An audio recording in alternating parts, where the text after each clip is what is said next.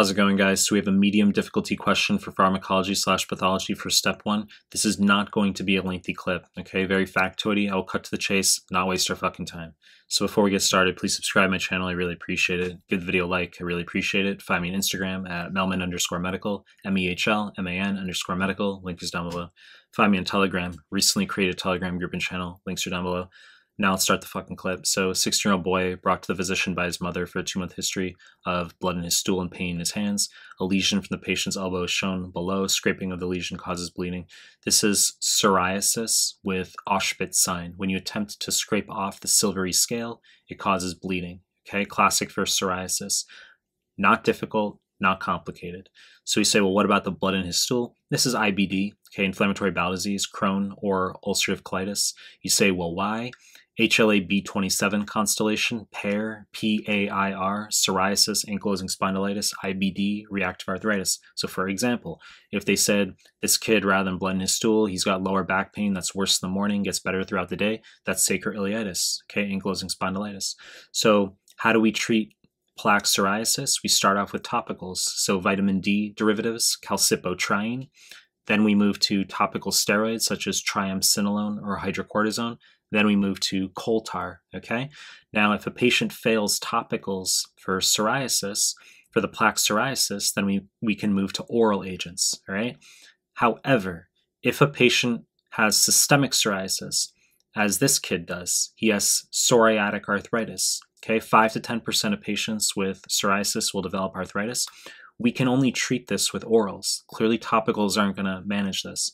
So that's what this question's asking for, all right? How are we going to treat systemic psoriasis, the first-line agent, slash if he failed treatment for the plaque psoriasis, what would we give him first-line orally, all right?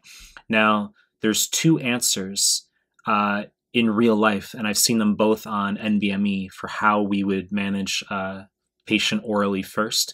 However, they're not going to give you both answers simultaneously. There's only one correct answer here. And as I said, I'm not going to make this a lengthy clip, cut to the chase. Methotrexate is the answer USMLE usually wants, okay? Methotrexate, dihydrofolate reductase inhibitor, that's an enzyme, okay? Now, the other agent that can be used is called acitretin. It's a vitamin A analog. I have seen it on an offline NBME question. Not my fucking opinion, okay? Methotrexate, highest yield, that's on some of the new material right now, but I've seen acitretin. That's a vitamin A derivative. That would be a nuclear receptor, okay? It's not an answer here. So our answer is enzyme for dihydrofolate reductase, okay? It's a cellular enzyme.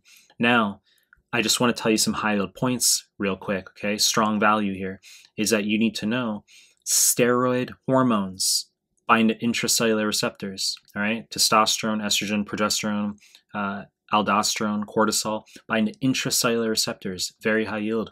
In contrast, peptide hormones bind to cell surface receptors, such as prolactin. So for example, let's say a 23-year-old dude is running some lab experiment and he determines that hormone X binds to a cell surface site.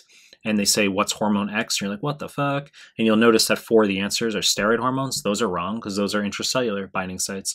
Whereas prolactin would be the correct answer. It binds the cell surface receptor. Okay, very high yield. Obviously not the focus of this question though. Lymphocyte antigen, this can refer to CD20, all right, on B cells. Rituximab is the agent that targets that. Very high yield drug for USMLE. It's an immunosuppressant, but also can be used EG for Hodgkin lymphoma. Polymerase, vague answer. DNA polymerase, acyclovir, ganciclovir, acyclovir for HSV 1 and 2, as well as VZV, shingles, herpes zoster, ganciclovir for CMV. RNA polymerase inhibitor, rifampin for TB. Okay, very high yield. So your summary here is we are going to give oral methotrexate, which inhibits dihydrofolate reductase. It's first-line agent for systemic psoriasis, or after a patient fails topicals for plaque psoriasis. Acitretin is a vitamin A compound that can also be used in patients with systemic psoriasis.